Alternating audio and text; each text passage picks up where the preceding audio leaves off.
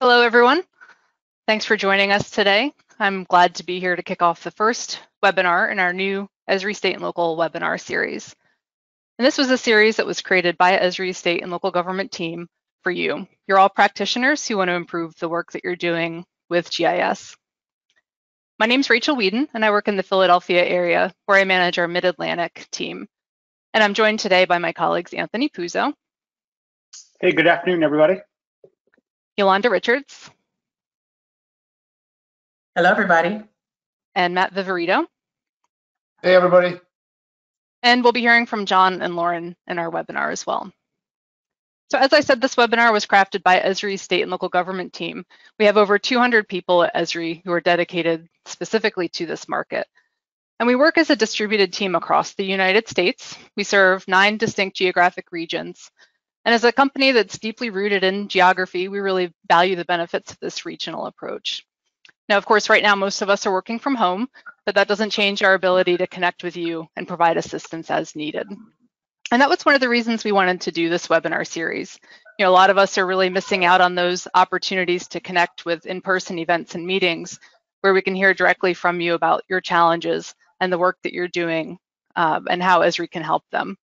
So the topics that we'll be covering over the next few months really represent what we see as the most important things that our government users should be focused on. So I do hope you'll register for the entire webinar series.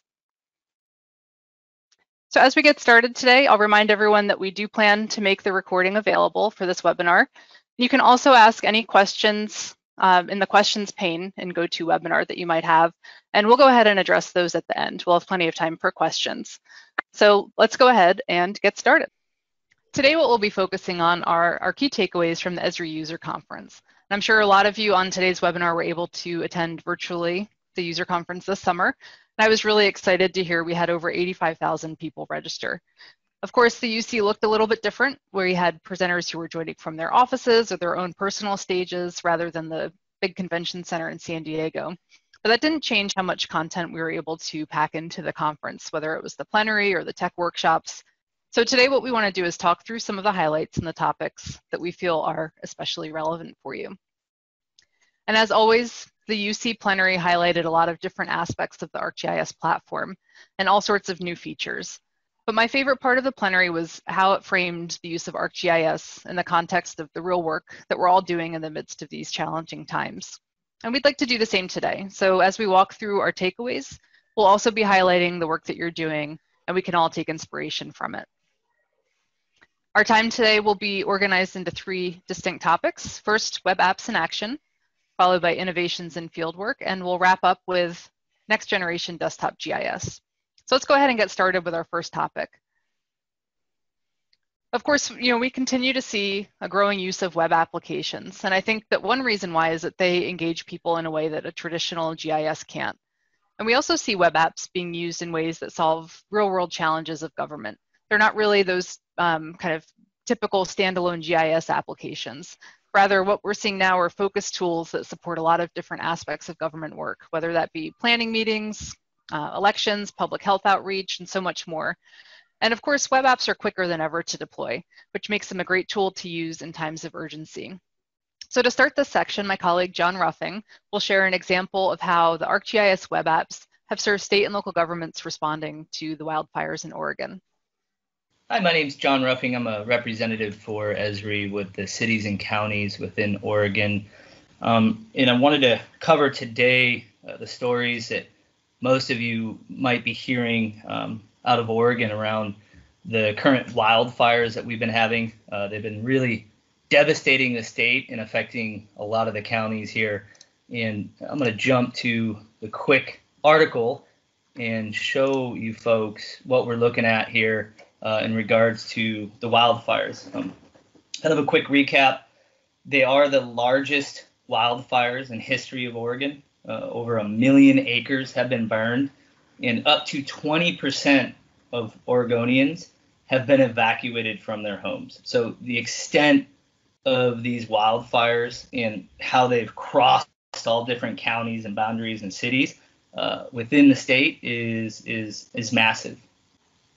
So really what we have here, the Oregon Emergency Management, the state, in the local counties are using, in the context of WebGIS, to collaborate and share the evacuation boundaries in real time for the individual counties and up to the state to have a holistic view of the evacuation boundaries. And what we have prior to really leveraging the WebGIS was siloed off evacuation boundaries that each county did that was hard for the state to receive and then also share out within their apps and vice versa for the counties. And as we know, this information is very important because this is, with the fires evolving rapidly. So getting this information out instantly to the public is very helpful for folks to have.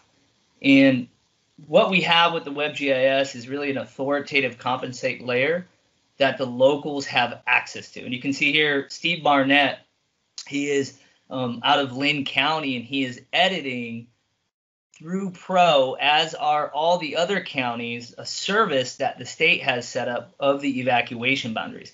This is shared up to the state and vice versa back down. And this really alleviates a lot of the redundant work the counties are doing, and ultimately really how they're sharing this information back to each other and then ingesting that into their web apps through WebGIS ultimately is making it, have the evacuation boundaries get out to people so that it's better communicated, it's faster, it's smoother for folks to see, and really ultimately saving lives, which is the most important part of this. And the app that you have shown here through Steve is getting over 100,000 hits per hour. And so they were following along with all the other counties in the state, the best practices for when you have WebGIS and you have apps up online, how that scalability for use when getting hit by a large amount of visitors. So, this is really one example of how WebGIS is being used currently with the wildfires in Oregon. Thanks. In the story that John shared, the web apps really provided a collaborative framework for wildfire response. And now I'll hand it over to Anthony. He's going to share how the state of Maryland is using a variety of web applications for their COVID-19 response. Anthony? All right, thank you, Rachel. Obviously, we've all been dealing with this pandemic over the last 6 or 7 months, and it's been a huge issue across the world. But a lot of our state and local customers have been using GIS as a way to communicate with the public, to show data in real time about what's going on in their local jurisdictions, and to share resources about how people can get help. We have over 40 states using GIS as a main component of their COVID outreach. But the state of Maryland has been doing this since their launch on March 14th, 2020 at 5 a.m. And they're using an ArcGIS Hub site to frame all of their information into one place. Since then, they've seen over 51 million page views and 8 million users of all of their key components, which includes their dashboards and information products. These dashboards are showing things like number of cases by county and by zip code, number of hospitalizations, tests, and trend lines about what's going on in each one of those jurisdictions. They're also sharing the actual raw data components for each one of those data sets. So not only are they showing the information products, but they're also sharing the data endpoints. So you can get access to the data by a KML, a shapefile, or a CSV, or through an API that's easily accessible through any kind of web application. This is really important because this shows the actual data, has the transparency, and can share that out to local jurisdictions or partners or businesses. Like in this case, they're also, the Baltimore County is also using the same information for their COVID response with the context of their information. They're also pulling out lots of other information products using GIS, including where to get testing. So this new testing page on their COVID site shows where drive-through locations are, where walk-up centers are, where pharmacies are located, how you get access to it, driving locations. You can even schedule testing results right through this application. This is all done through a new web application, a configurable application called Nearby, which is available in ArcGIS. They're also sharing out dashboards without any maps. So this is more tabular information through their contact tracing information. So Their COVID link is their contact tracing setup hosted through a various number of systems, but the public end of things, they're showing trends and marketplaces on what's going on inside the communities and showcasing that through their hub site. This is all available at coronavirus.maryland.gov. This is their main webpage. And them, just like other jurisdictions, are sharing out very important information through GIS. This is made possible through the configurable applications that are delivered through ArcGIS. And Matt's going to show us a little bit more examples about those applications and how they can get put to use. Yeah, so thanks, Anthony. So yeah, Maryland is a great example of an agency using a variety of configurable apps to help solve a really complex problem. Prior to joining Esri as a solution engineer, I worked as a one-man GIS shop for a local government. I was definitely not a developer. I'm still not a developer. So I relied heavily on Web App Builder and App Studio to quickly be able to configure applications and deploy to my end users that met their business needs. Today, our newest application that I'd like to discuss is called Experience Builder. And this gives you even more flexibility, more tools, and more capabilities that a developer might have. I like to call it custom configuration. So what is Experience Builder? So ArcGIS Experience Builder is a no-code, low-code platform for building web experiences using your GIS content. Without writing any code, you can create web apps and maps and pages using out-of-the-box templates, drag and drop widgets, and configurable layouts that adapt to different screen sizes. Even if you are a developer, you still can use code to extend the application and also build custom widgets. So recently, we've seen a lot of state and local government agencies using Experience Builder in response to COVID-19. So for example, what you're seeing here is ArcGIS dashboards, but these dashboards are actually embedded in Experience Builder. And the reason they decided to do this was they wanted to be able to allow access to these dashboards in different views, but from a single application. And what I mean by that is they had a web version and a mobile version. So essentially, they could create a web version and a mobile version, and they could access that application from a single URL. But Experience Builder can do much more than just make your app mobile friendly. You have the ability to customize the functionality, the look and feel, and how users interact with it. Again, I like to call this custom configuration. So here are a few examples. The Mid-America Regional Council in Missouri created a COVID-19 data application using configurable widgets, indicators, and multiple pages for their users to interact with. New York City decided to use a scrolling web page template that displays all of their COVID response maps. And Delaware County is using an integrated Survey 123 to capture detailed and interactive information about their local restaurants. Experience Builder is our newest and by far our most flexible application that allows you to even do more with low code or no code. Experience Builder is just the latest way that you can configure your own web maps and apps. We still have options like a very popular story maps that have just been updated with some new technology, new information there. We have configurable apps in ArcGIS Online, our very popular dashboards that have been used heavily for the COVID-19 response. ArcGIS Hub, which is part of every ArcGIS Online application and platform, so you can create your own websites and landing page and engagement tools. Web app builders to have more focused map applications. We also offer a variety of different starter kits with ArcGIS solutions. This is a way that we've taken common business problems and created templates for you to use these same applications and use them for your own organization. We leverage these solutions in a recent activity with the State of Georgia Elections Department, with the Secretary of State in partnership with Fulton County.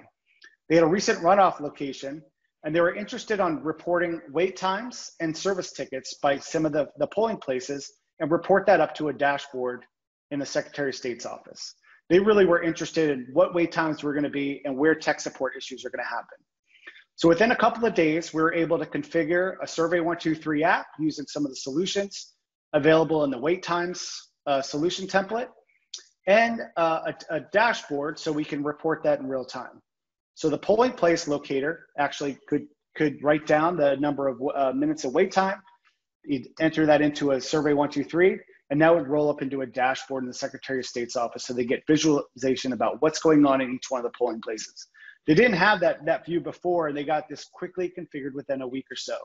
This is the point of using ArcGIS Solutions, and Lauren's going to go through a little bit more detail about ArcGIS Solutions and how you can use those in your organization.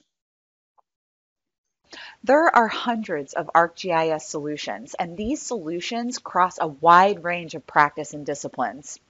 Solutions are developed around observed needs in the community and created with you in mind to help you manage your authoritative location-based data, understand community conditions, deploy operational systems, and where appropriate, facilitate public engagement.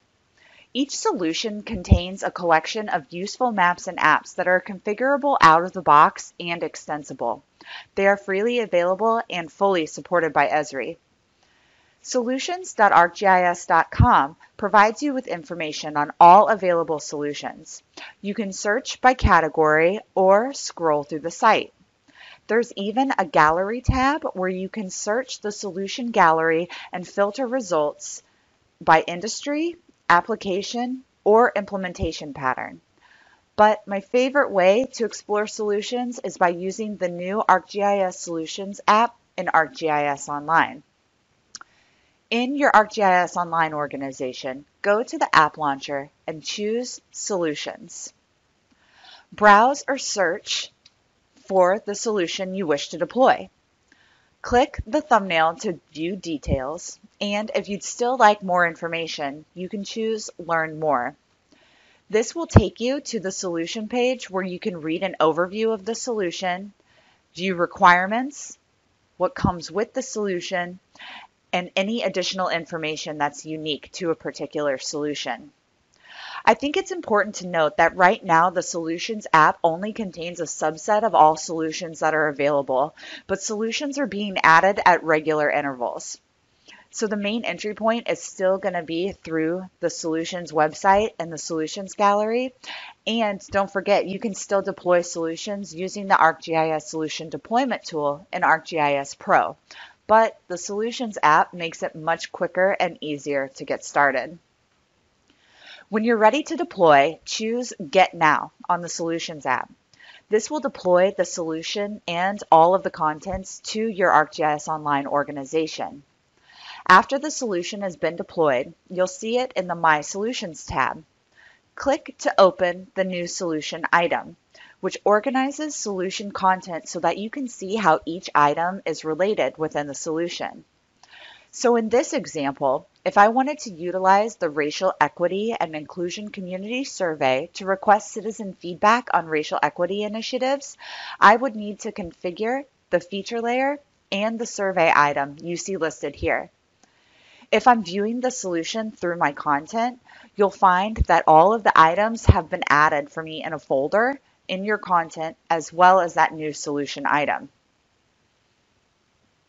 ArcGIS Solutions for state and local government provide you with a great first step in helping you solve some really big challenges faced by your organizations.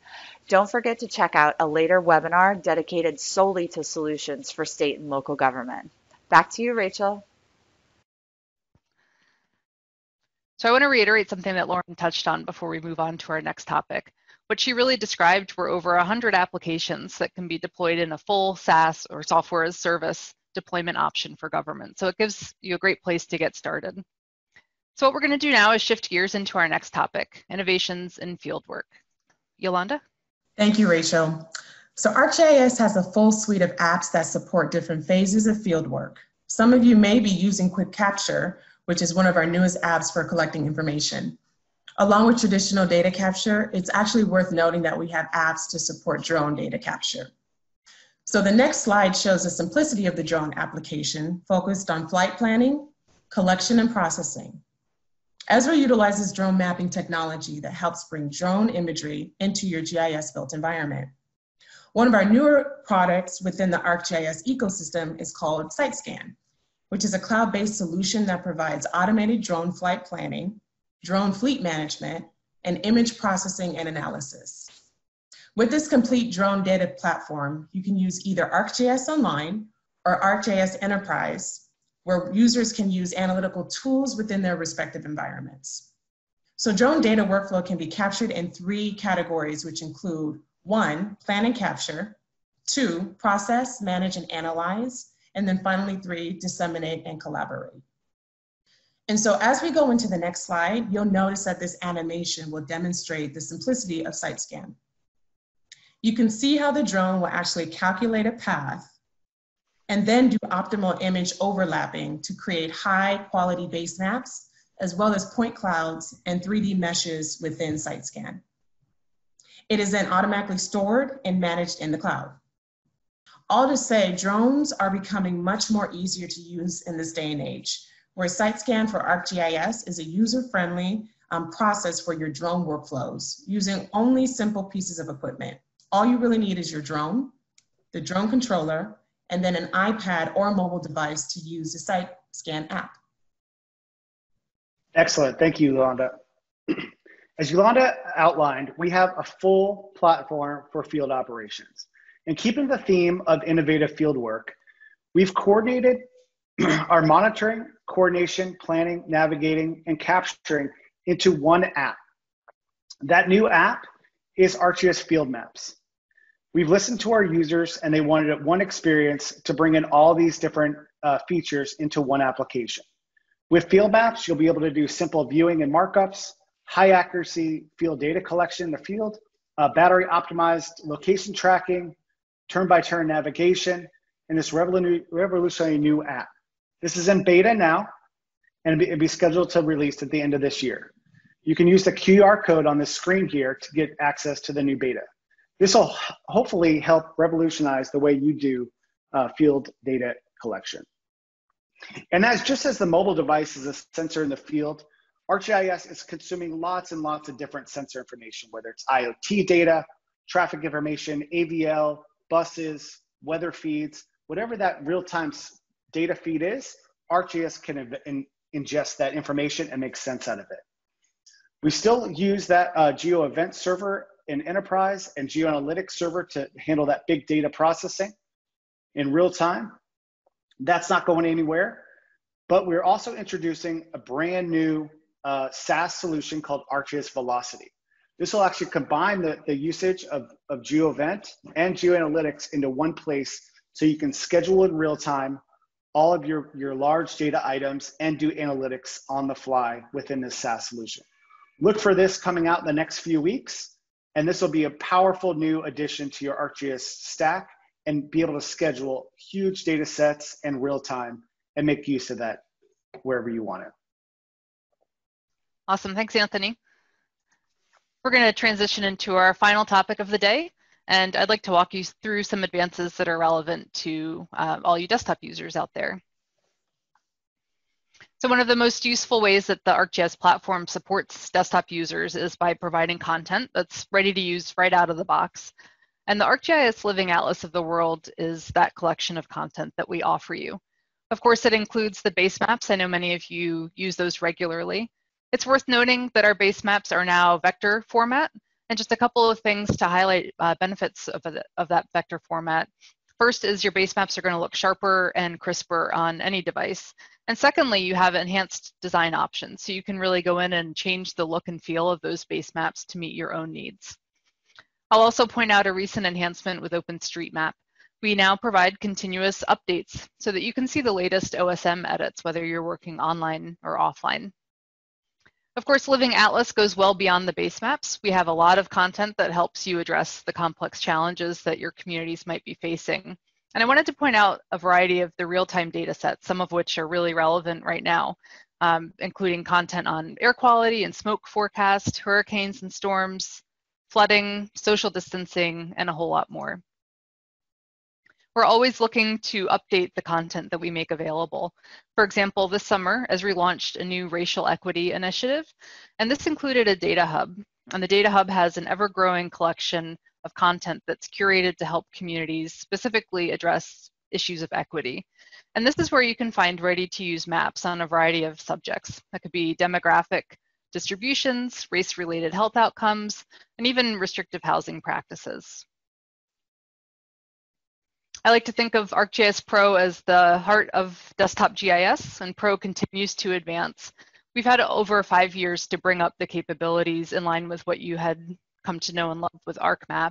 And now what you'll see is improvements in features are actually exceeding what you can do with ArcMap.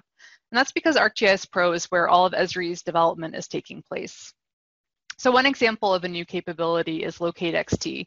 This is an extension that gives you a simple way to create geographic data from unstructured text. So imagine a text file and being able to pull out things like coordinates, place names, geotags, and create that GIS layer. I was also really interested to hear about the new suitability modeler. It's a newer and simpler experience for doing those complex weighted overlays in Pro. Speaking of analysis, another new analysis feature is related to parcels, and that's the new least squares adjustment tool. And this really helps with data accuracy and consistency when you're editing with the parcel fabric. Map graphics are a fun and easy way to enhance and style your maps, and you don't need to create a new data set to add different characteristics to your maps with map graphics. So those are just a few of the newer enhancements in Pro. By the end of the year, you'll see the 2.7 version released, and there'll be even more capabilities to support your work.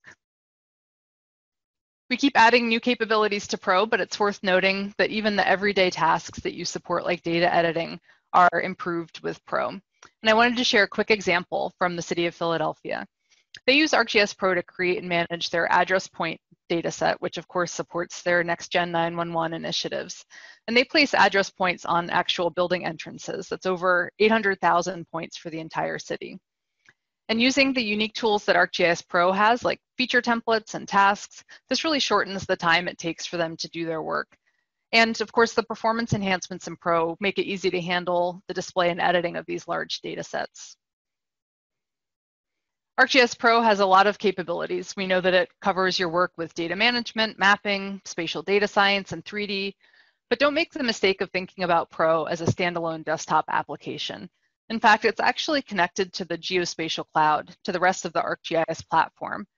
ArcGIS Pro might often be the starting point for your maps and data, but with the sharing capabilities that we have, the ability to access content, the ability to deploy applications like Lauren shared, as well as integrating with your other business workflows, you can see how ArcGIS really lets your work take on much more meaning.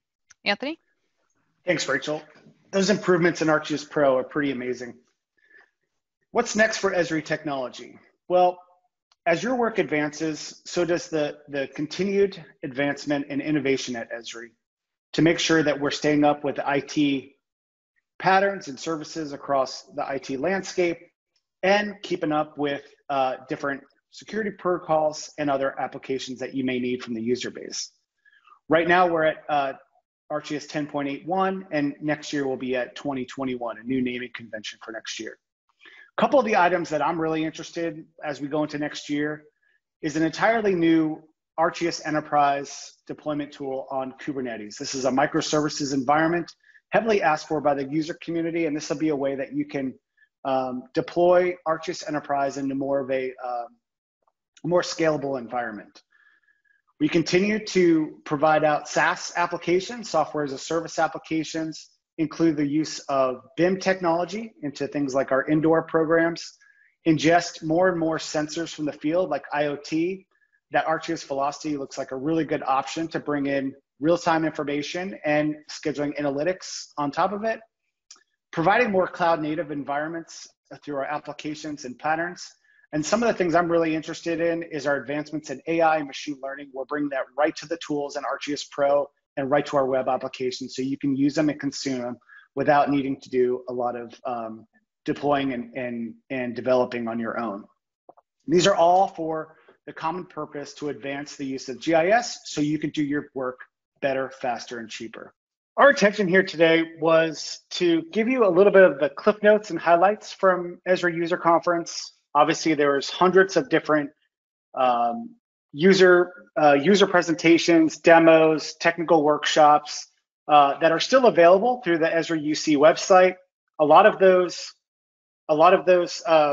sessions will be available on YouTube here shortly. So what we covered today was some web apps in action. we're seeing a huge amount of increase in the use of ArcGIS applications helping solve and communicate today's biggest challenges like wildfires out west, COVID-19, and some other big challenges. We see the continued innovation in our field workforce, our field operations platform, so you can be able to provide the tools where and where necessary to knowledge workers, people in the field, and we have a full drone and imagery platform to consume that, capture that information and consume that information. And then we continue to look at the GIS professional and innovate that desktop, so it becomes the nucleus of the entire platform, so you can do your job faster and better. Yolanda's going to take us through a little bit how Esri can support your work. Yolanda?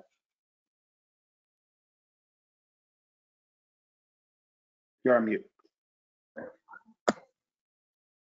So there's actually several ways in which Esri can support you and your organizations. First and foremost, I really wanted to highlight that we are a company that prides itself in valuing people, technology, and the built environment to truly make positive impact in this world. And so we take that seriously as a company, and our vision to see what others can't really highlights just that. And so, as I mentioned, there's a lot of ways in which Esri wants to be intentional to support, but I believe these areas that I'm going to talk about really speak to the mission and the vision of who we are as an organization. And so to start off with, Esri really believes in relationship building, period. It's the core of who we are, and we value those relationships that we have with our customers, with our partners, and organizations that see locational intelligence as a problem solver. So from issues related to racial inequity and social justice to the disaster response program that we have and offer, Esri continues to work side by side with our customers, where you're supported and you're not alone. And so we do our due diligence in making sure that your teams have the resources and are equipped in being successful. Esri also offers extensive training and professional development, where you're equipped with the resources and the tools to implement your projects and your workflows. Our Esri Academy provides both free and paid training offerings that are vast and customized for your areas of interest. And so we want to ensure that we can empower you with the technology, but also making sure that you're feeling empowered to launch your specific projects and workflows. And so with strategic guidance, we are a team of storytellers, data analysts, demographers, and geographers. And we have a lot of cross-sector experience, and we're committed to working with you side by side to implement and build your solutions. Last but not least, Esri has an amazing partner network of organizations that can further assist you and your teams with the services that you need and helping you to further leverage your latest capabilities. And so from these areas, Esri really wants to ensure that we are meeting our customers where they're at so they can be successful. So I encourage everybody to visit our hub site where you can contact the speakers directly. We have our information there and some fun facts. You can also register for future webinars coming up. And then those videos on all the subjects that we talked about that UC provided us, they'll be available on this website as well.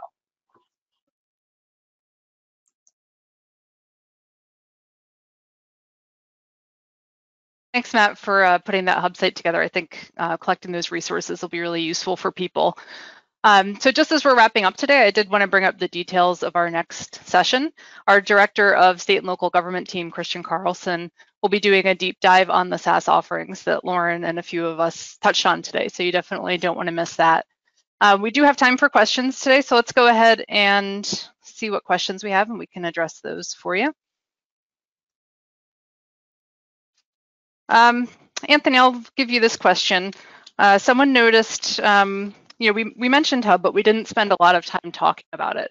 Is Hub still a configurable web application tool that's available for people to use? Unmute. The famous year 2020 line, I'm on mute. Yeah, Hub is definitely a huge part of our platform. We're actually seeing significant growth in the use of Hub for communicating either programs, like I talked about the state of Maryland's coronavirus site, engagement tools for crowdsourcing information, or just still open data platforms and those significant amount of growth there. It's kind of become a little omnipresent with a lot of our different offerings and how we combine those things. So we haven't talked about it specifically on its own, but it's kind of in everything that we deploy. So I know Matt and I, oftentimes when we're delivering a solution, we'll deliver that in a hub site as a way to frame the context around the content that's in there. Yeah, thanks. And maybe a related question. Someone else pointed out that we didn't mention the map viewer, another kind of new enhancement that was released or mentioned at the user conference, the ArcGIS Online Map Viewer. Matt, do you mind just sharing a little bit more about that? Yeah, so Map Viewer is going to be our next generation Map Viewer for ArcGIS Online. Right now it's in beta, but we'll be released by the end of the year. Cool. Just a reminder, if you do have questions, go ahead and continue to type those in. We'll do a couple of other ones as we see them coming in. Oh, another maybe a follow-up on the hub conversation. Question came in, have you seen local governments create sites or hubs for various departments for internal use? Anthony or Matt, do you want to address that? Yeah, so do you want me to take that? Yeah, go ahead. Yeah, yes, we have seen a lot of that use for using Hub for departmental use. Sometimes in ArcGIS Enterprise, if you're using our enterprise solution, we have enterprise sites that are built into that. So sometimes if you're doing internal facing applications, you might use enterprise sites, but you can also use ArcGIS Hub to design those same sites and then have sign-in capabilities so you can view those sites for viewing purposes. Matt, were you gonna add something different? Yeah, I'm just gonna say we're seeing a lot of agencies use it for internal collaboration or to extend out to maybe other agencies across the state for data collection, for example. So a big use of Hub is for that collaboration piece, internally and externally. Yep. Yolanda, did you have something to add to that? I see you nodding your head. Yeah, I think what's been really powerful is that you're starting to see, as Matt mentioned, you might have a specific department that is utilizing Hub to kind of focus on their workflows. But again, there's a lot of synergy and a lot of collaboration that's taking place as well. So you're seeing cross-departmental collaboration taking place, and it's really powerful because there might be a centralized issue, whether it be COVID or maybe a particular area that several departments are working on, and you're seeing Hub as a way to really integrate and bring people together, which I think is really powerful. Yeah, that's a good point. Thank you. So someone is asking about ArcGIS solutions. They know that there are a lot of solutions out there, but are curious which are the most popular. So I'll go ahead and answer that one. Thinking specifically about the state and local government industry, I would say that one of the most common applications that we've seen a lot of deployment around is the Citizen Problem Reporter. That's a tool that citizens can use to report non-emergency, like 311 incidents. And the nice thing about that solution is it has the public-facing reporter view, it has internal manager views, and it has all the tools you need to manage addressing those citizen problem reports. So it's a complete end-to-end solution. So I know that's been really popular, especially for governments who need tools to do that, and they can deploy that solution with no additional licensing typically that they might already have with ArcGIS. Another one that comes to mind are the 3D base map solutions. Might be again, one specific to local governments, but for folks who are looking to get started with 3D base maps, this is an ArcGIS Pro solution that pretty much walks you through the recipe of creating 3D base maps at a variety of levels of detail. So that one's really neat. And then my personal favorite solution, something I wish that I had at my last job many years ago, was the crime analysis toolkit for ArcGIS Pro. That's something that is, again, specific for crime analysts. They have very particular ways that they need to slice and dice data or visualize it on the map. And that toolbar in Pro just makes it so much easier. So I definitely would suggest checking that out if you work in law enforcement. Yeah. Hey, Rachel, can I just add, I think that that tool can be used, some of the tools in there can be used for non-crime analysis as well. So it might be worth it, even if you're not in the crime industry, to take a look at it. It's an add-on that you can download to Pro. And I think there's some value there for just everyday GIS production type work. Yeah, maybe like any sort of incident layer. Again, like thinking about those 311 incidents or other things that maybe citizens are reporting on or something. Yeah. That's a good point. We also can I add one more in there? Yeah. We have a whole set of solutions for dedicated for coronavirus. for response, like dashboards and other things, looking at 14-day trends that are based on some of the NGA and White House data inputs that they're asking for. There's also a whole back to work set of solutions for things like, reporting people's temperature and who's out of work and who's working from home, and then that site selection of space management on your actual office configuration. So there's kind of a whole set of different solution templates that you can spin up and launch right in our SaaS environment in ArcGIS Online, all dedicated for that kind of response and recovery and back to work scenarios for coronavirus. Yeah, that really sees people through that full life cycle. So that's really great to hear. Looks like we had a couple of questions on Velocity that might be new. So just a quick note there that ArcGIS Velocity is a new naming convention that we're rolling out for that new real-time capability. But one question came in about whether or not Velocity replaces GeoEvent. Anthony, I know you mentioned that on your slide. Do you want to take that question? Yeah, it does not replace GeoEvent. So GeoEvent will still have that as a server option for enterprise in the cloud or on premise. We'll still have GeoAnalytics. Velocity is going to be a new SaaS offering. So it's kind of an all built-in-one SaaS offering. It's going to be a subscription service. It's actually entirely built on Kubernetes, so it's scalable environment and allow you to do a lot of the real-time processing and analytics on the fly right in that system. And that you could bring to your web apps, dashboards, story maps, web app builder applications. So you can still build those feeds in there, but it'll be a SaaS, software as a service subscription that you can add to your stack and you can add to your GeoEvent server. So it could be a nice complement to a lot of that. Yeah, and that kind of clarifies another question. Someone asked for clarity around whether or not Velocity was a SaaS offering or an extension to enterprise. I think you addressed that. Yeah. And the other thing that you'll see with ArcGIS Velocity is that it will, because it's a SaaS offering, it means that we can offer different options for people, whether they need a lot or a little. There'll be multiple ways that you can use ArcGIS Velocity to meet your needs. So I'm looking forward to hearing more about that as well. Exactly. Well, I think we've been able to address most of the questions that have come in, and we're just about at our time. So I think with that, we'll wrap it up for today. Again, we'll make the recording available. You can check out the hub site that Matt highlighted to access the recording. And again, our contact information, we'd be happy to chat with you or email with you about any questions or follow-up that you might have from today. So thank you for your time and enjoy the rest of your day. Thank you, everybody. Thanks, everybody.